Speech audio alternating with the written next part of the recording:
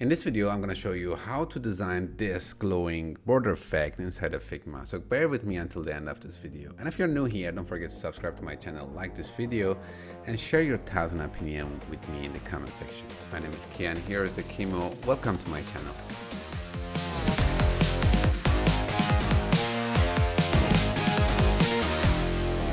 Let's design our button. I'm going to pick up the text tool and add a text layer into my canvas. This is basically a placeholder text for the button and CTA that we would like to design. Here, of course, we can play around with the text styling, but for me, this default setting is working very well, so I'm not going to change anything. Now, I would like to have this possibility to define the background color of my button, and of course, the top and left and bottom and right margin between the kind of the frame of the button and the text. And in the other hand, I would like to also have the possibility to design this button in a responsive way. All the things that I mentioned right now means that we need to use the frame and auto layout feature in the Figma. The thing that I need to do is to just make a new frame and apply auto layout on it and add this placeholder text as a child layer to that frame. We have a combination key for these actions. You can use the Shift A combination key to create a new frame and apply auto layout on it, and add the layer that you have been selected as a child layer to that frame. Here in the auto layout section, we can define the padding, top and bottom, and of course left and right. The most important thing is that here in the sizing panel or the sizing section, we need to get sure that we set the horizontal resizing behavior on hug the contents. In this way, if we start to kind of change the length of the text within the CTA, we can see the parent frame is going to follow the resizing behavior of the text within it. So in this step, I'm going to select the frame number one more time and go to the fill section in my design panel. I'm going to click on this plus button to add a background color to the frame that we selected.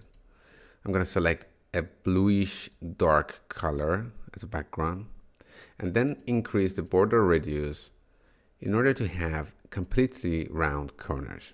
I will use border in order to kind of design and create our glowing effect around my button. So I'm going to select the frame number one. And here in the stroke section, I'm going to click on this plus button. Here we added basically a simple border to our frame. I'm going to set the size of the border to 2 pixels. And then I'm going to select a bright blue as a border color. Now I'm going to switch to the gradient styling for the border color that we have. The gradient type can be on the linear. There is important point here. I'm going to use basically this gradient color effect that we have for the border to design the macro animation that we really have in our button. In order to make my job easier for the later, I would grab this anchor point which has 100% transparency, basically no color, and position it in the center of my button and frame.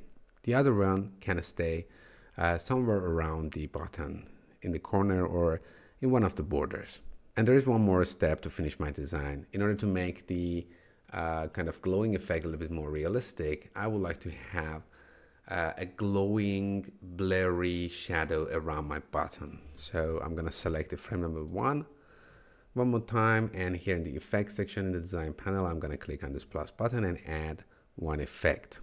I would like to have a drop shadow type for my effect, and then I will open the more setting or advanced setting here.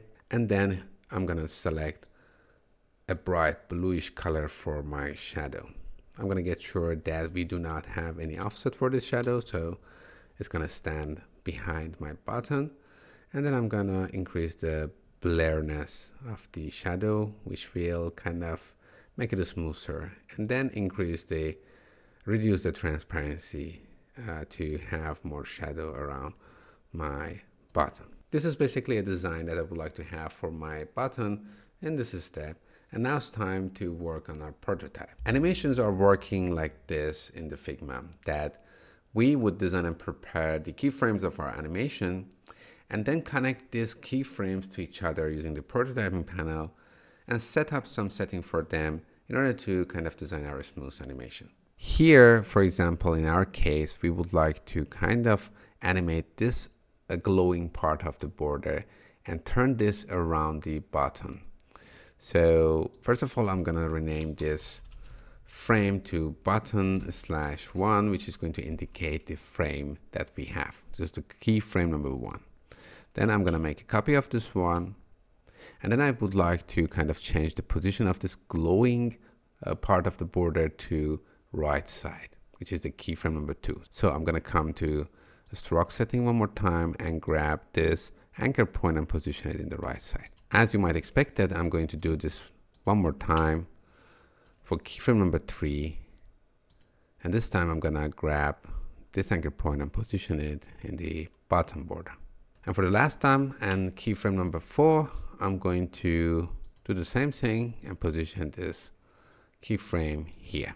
Now it's time to use the prototyping panel and connect these things to each other and design our smooth animation. Our goal is to have a button component that we can use it many times in our design file with this effect. So this means that we need to convert all the things that we have to a component. And in that way also we can manage the animation and the prototyping setting easier. So I'm going to select all these layers and convert them to a component set, or create a component set out of all these elements. Okay, now you can see that we have a button component with the different variants. So the variant number 1, variant number 2, and 3. We can select the button component here and change the properties that we already added as a variant to maybe keyframes or frames. This will help us later on to have a better understanding of this property. So let's start to connect our keyframes to each other. I'm going to select the first keyframe and switch to the prototype panel, and then select this one to the second keyframe and set the transition time or interaction type on after delay. I won't have any delay, so I'm going to set it on 1 millisecond. And I'm going to set the kind of duration of this animation to 100 milliseconds or 1 second. And don't forget to set the animation type on the smart animation. And this is also important. I'm going to set the animation type on the linear because I would like to have a consistent speed for this kind of animation. I don't want to have ease in or ease out, which might make the animation look a little bit weird. I'm going to select the keyframe number 2 and do the same thing for it. So I'm going to set the transition type on after delay. No delay is needed. And the rest of the setting is already there. And now it's time for the next one. So after delay, no delay is needed.